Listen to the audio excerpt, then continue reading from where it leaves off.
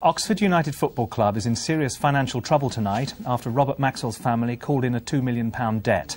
4 directors of the club, including Maxwell's daughter Ghislaine, resigned today after the entire squad has been put up for sale.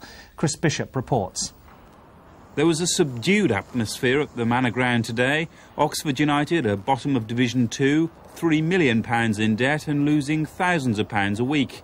Today, the troubled Maxwell family, which owns 90% of the club, withdrew its financial support. Kevin Maxwell stays as chairman, but the money that saw Oxford into the First Division in the mid-1980s has gone. The loss of the Maxwell financial support is a blow to the club. The Maxwells were the unofficial underwriters of the club's debts. But today, Oxford United said the banks were keeping faith. Now it's up to the club to prove it can pay back its debts and maintain the bank's support. To survive, the club has to sell some of its 28 professional players. Oxford says it has several worth £1 million. Top of the list are midfielder Paul Simpson and Wales international Andy Melville. But with other clubs aware of Oxford's financial problems, the offers are likely to be low, but still acceptable to the struggling club. We've got to cut our cloth to suit our pocket, and that's what we will be doing.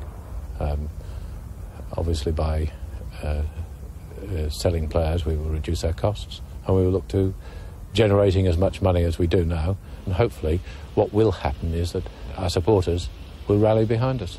4 directors, including Robert Maxwell's daughter, Ghislaine, have resigned from the board. Jim Hunt was one of them, and he said it broke his heart.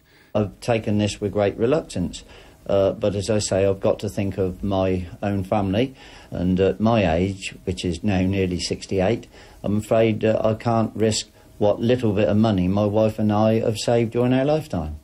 Oxford United supporters, led by Ed Horton, say they've been warning of the club's financial state since last year.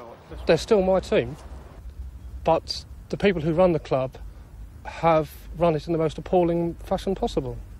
What do you think should happen to them?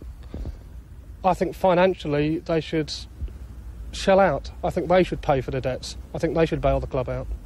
Tomorrow, supporters meet in Oxford to decide on a plan of action. Meanwhile, management are trying to find a buyer for the club, a move that could save Oxford United from selling its best players.